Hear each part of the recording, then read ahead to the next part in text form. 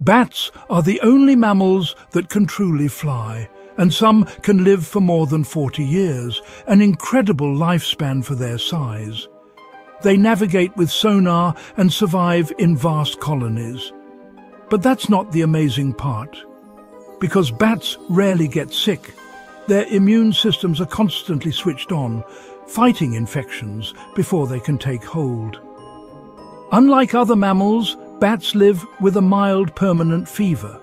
Their bodies naturally run hotter during flight, which mimics a fever response and makes it harder for viruses to multiply.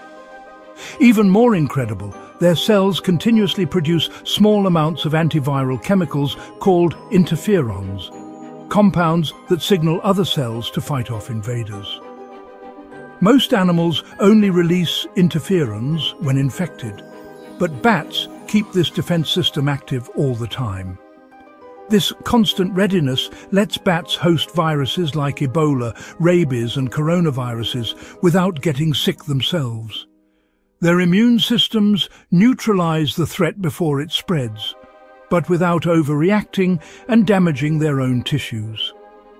Scientists think this balance between strength and control is the secret to their long lives and resistance to disease.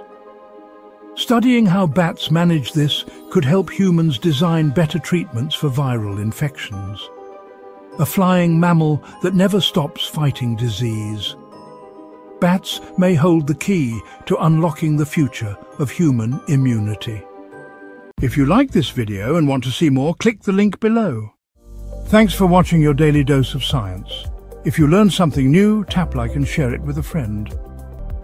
And don't forget to subscribe for more amazing science facts every day.